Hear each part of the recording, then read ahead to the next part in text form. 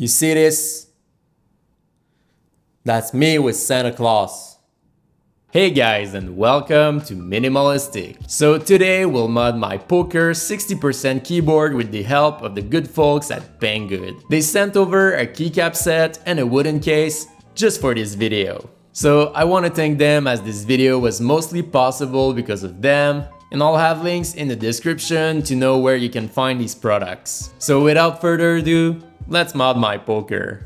So to change the case and the keycaps, I'll have to remove all of my keyboard's actual keycaps. While I really like its look as it is, I'm sure it will look even better after the mod. See how clean that backplate is? Well, I just made a video on how to clean your keyboard, and I'd suggest you watch it if you still haven't already. So now that the keycaps are gone, I'll remove all the screws found on the plate, as that's how the case will come off. As for the new case, here it is. It looks really good. It comes with a carrying bag, which will be nice for carrying the keyboard around. Now I'll install the PCB in the new case and we'll take a better look at it. So this case is made out of yellow rosewood, but it's also available in walnut. It looks really good, and although it's not exactly the same color as my tabletop, I think it looks awesome. It's compatible with GH60 PCBs, which is what most 60% keyboards use. However, some of them, like the Hand Pro and maybe even the newest USB Type-C Poker 2, won't fit. That's either due to the placement of the USB connector or the layout of the screws, so yeah, keep that in mind. Also, the case doesn't have flip-out feet, as it would have been a bit complicated to implement. The original case doesn't have either, so that's fine. It does, however, have rubber pads under it so that it doesn't slide.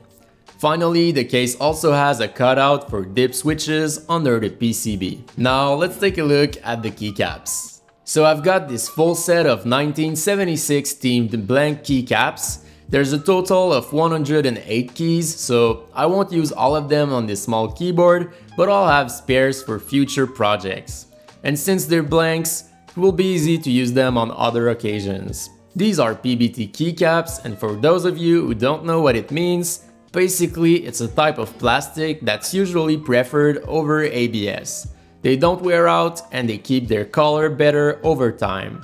And since these are blanks, there's no chance the legends could wear out. So they should be quite durable. I'd say they feel great, the finish isn't glossy, more like matte, and they're quite similar to my other PBT keycaps. So I'll go ahead and install them.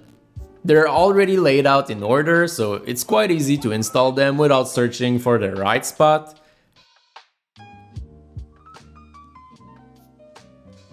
And they're installed. And wow, how great this looks. I really like the wood combination with this keycap set. I think it fits really well.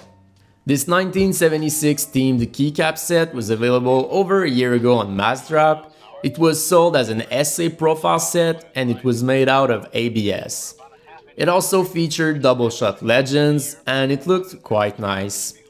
However, this kit has not been available for quite some time, so it's nice to see that you can still get a similar look nowadays. Even Massdrap had a wooden case on, so I guess it's a thing.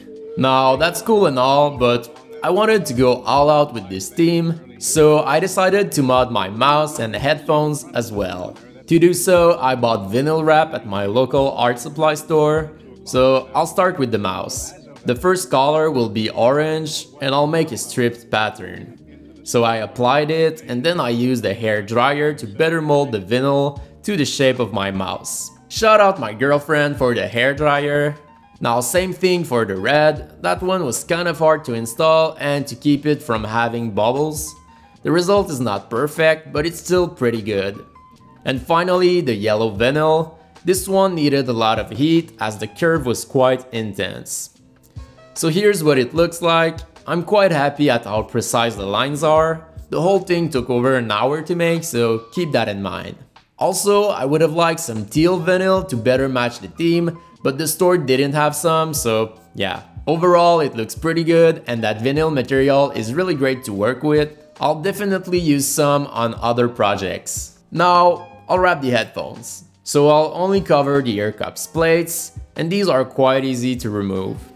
And then using one strip of each color, I'll wrap the plates. You have to be patient to get a perfect result, but other than that, it's not that hard as they have a flat surface. And here's the final result. All in all, I'm really liking the look of this keyboard. It stands out and the wooden case is amazing. These items are top quality, especially the case for which the finish is perfect. The board also has a nice weight to it now. So as I said in the beginning, links to these products will be in the description and I would totally recommend them.